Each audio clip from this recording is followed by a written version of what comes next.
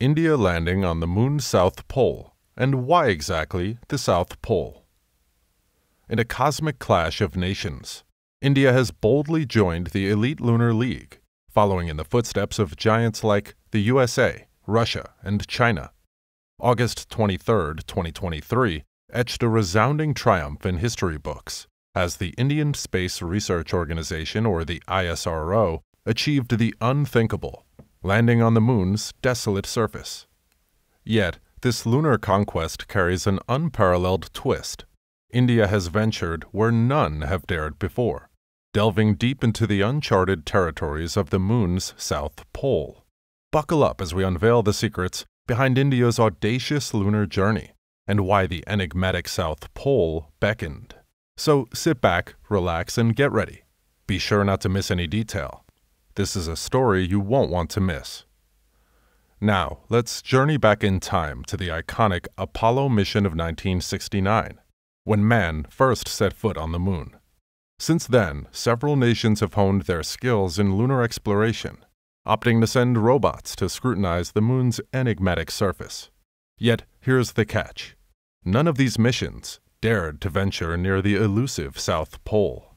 But why this persistent avoidance? What could be lurking in the shadowy secrets of the South Pole that gave even the boldest explorers a case of the jitters? Before we delve deeper, we must catch a glimpse of the sheer complexity of a moon landing. Recent events have underscored the tremendous challenges involved in these high-stakes missions. Just days before Chandrayaan-3's audacious landing attempt, Russia's Luna 25 lander experienced a heart-wrenching disaster. An engine malfunction prevented a safe shutdown, leading to a catastrophic impact on the moon's surface. But that's not all. The challenges are global. In April of the same year, a collaboration between Japanese company iSpace and the United Arab Emirates ended in tragedy. Their lunar lander carrying a rover met a disastrous fate. A miscalculation in altitude and the exhaustion of fuel sealed its lunar fate. India, too, had its share of heartbreak. In September 2019, the nation's inaugural moon landing mission took a heartbreaking turn as their craft tragically crashed. These setbacks are stark reminders of the struggles that lurk beyond our planet. They demonstrate the relentless pursuit of knowledge, the bravery of explorers, and the profound significance of the Chandrayaan-3's triumphant landing on the moon's enigmatic South Pole. The mission to deliver Chandrayaan-3 safely to the moon's surface was a scientific endeavor and a statement to the world. It was India's way of announcing its prowess in space technology to the global stage. Kalpana Kalahasti, the associate project director of this remarkable mission, captures the relentless dedication of the team when she stated, "From the day we started rebuilding our spacecraft after the Chandrayaan-2 experience, it has been breathe in, breathe out Chandrayaan-3 for our team."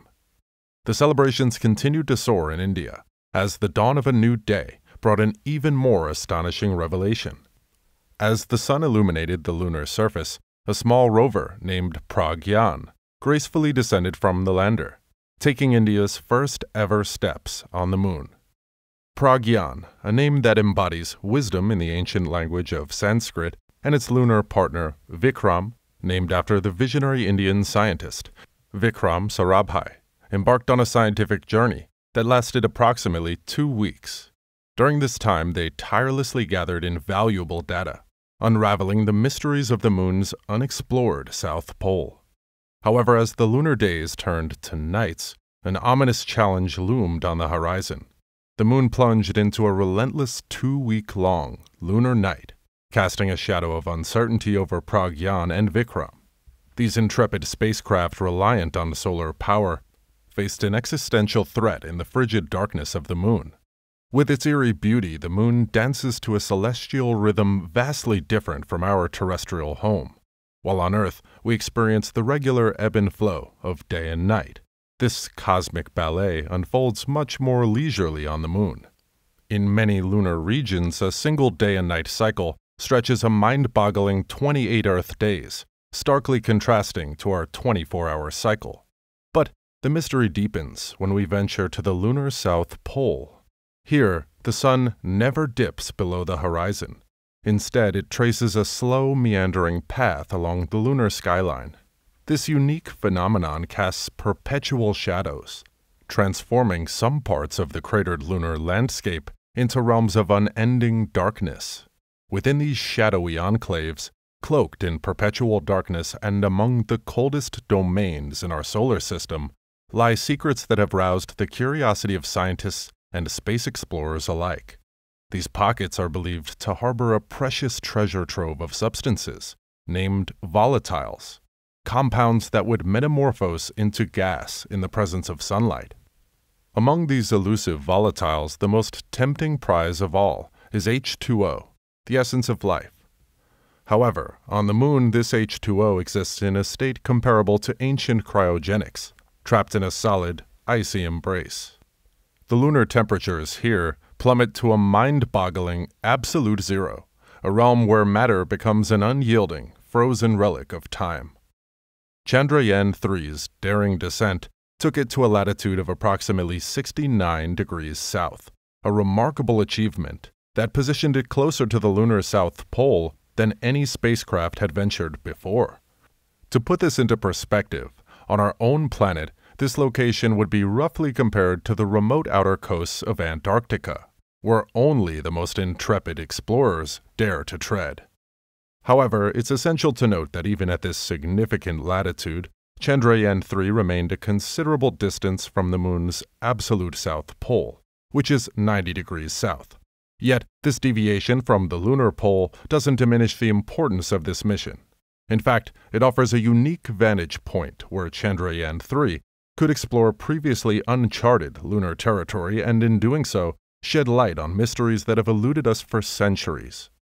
David Kring, a distinguished planetary scientist at the Lunar and Planetary Institute in Houston, Texas, talked about the profound significance of Chandrayaan-3's mission with these words: "If water ice is present in quantities and in a distributed state that is recoverable, that would be valuable." The value he speaks of extends far beyond the lunar landscape and into the depths of space exploration. First and foremost, water is a lifeline for astronauts. Its presence on the Moon would provide a critical consumable, alleviating the need to transport massive water supplies from Earth. But that's not all. Water is a formidable protector against the relentless onslaught of space radiation, offering a protective shield for future lunar missions, and potentially revolutionizing the safety of astronauts working beyond our planet's protective atmosphere. Picture a future where astronauts can produce their own rocket fuel on the lunar surface, where water is not just a precious resource, but a lifeline. The implications are staggering. Suppose these water reserves at the lunar South Pole are substantial enough.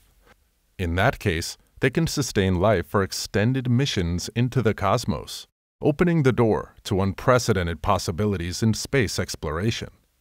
Once shrouded in mystery, the lunar South Pole has now emerged as a pivotal hub for humanity's journey into the stars. It's a place where science, technology, and human determination converge to pave the way for a future where astronauts become self-sufficient and lunar resources become our allies in the uncharted frontier of space. As the lunar night envelops Chandrayaan-3, both the rover and the lander have accomplished their most important mission, a safe landing and deployment. This monumental achievement paved the way for the torch to be passed to future lunar explorations. In the coming years, India could potentially revisit the Moon's enigmatic South Pole in collaboration with Japan, promising even more extraordinary discoveries and scientific breakthroughs. Meanwhile, Japan's JAXA is wasting no time in its lunar pursuits. The slim lander, standing at a towering 8 feet tall, is already on its way to orbit the Moon. This advanced craft is equipped with cutting-edge image recognition technology, enabling it to pinpoint landing sites with remarkable precision. During its final descent, a sophisticated radar system will guide it to a landing zone within 100 meters of its target. In contrast, Chandrayaan-3's landing zone was an ellipse, spanning roughly 4 kilometers. This precision landing capability is a crucial step for future lunar missions, especially when exploring the shadowy depths of craters and rugged slopes at the lunar South Pole. where perpetual darkness conceals potential reservoirs of water. Chandrayaan-3's triumphant landing at the Moon's south pole stands as a beacon, inspiring others to follow suit to establish a human outpost on the Moon. The future of lunar exploration has never looked brighter. India's bold step forward is a testament to the indomitable spirit of human exploration and discovery. That's a wrap for this video. If you enjoyed watching, give us a thumbs up, subscribe for more thrilling content, and click the notification bell to stay updated with our latest videos. Thanks for joining us on this lunar journey, and see you next time.